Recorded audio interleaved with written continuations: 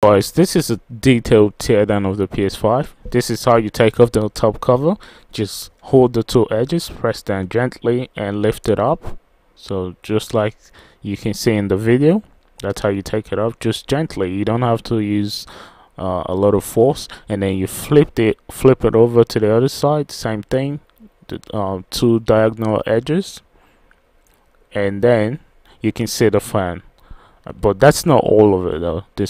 It's actually a massive fan. So is the heatsink. We'll get to that in a minute. So this is what it looks like once you take off the cover, and you can see where the cover attaches to the actual PS5 case. So there's two legs. There are legs going into those holes that holds the external covers to the PS5. Now to take off the fan, which is the next step.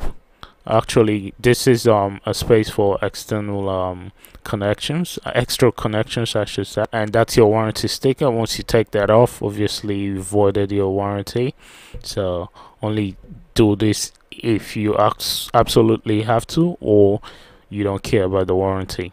Okay, the next step is to take off this part, obviously, and that as well comes off, and then we move on to the fan. Screws holding on the fan. Take that off, and you can see how big it is.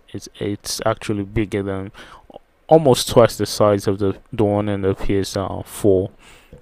The PS4 Slim. I don't know what's in the actual original PS4. And you take off those screws, and then we should be ready to take off this part of the cover.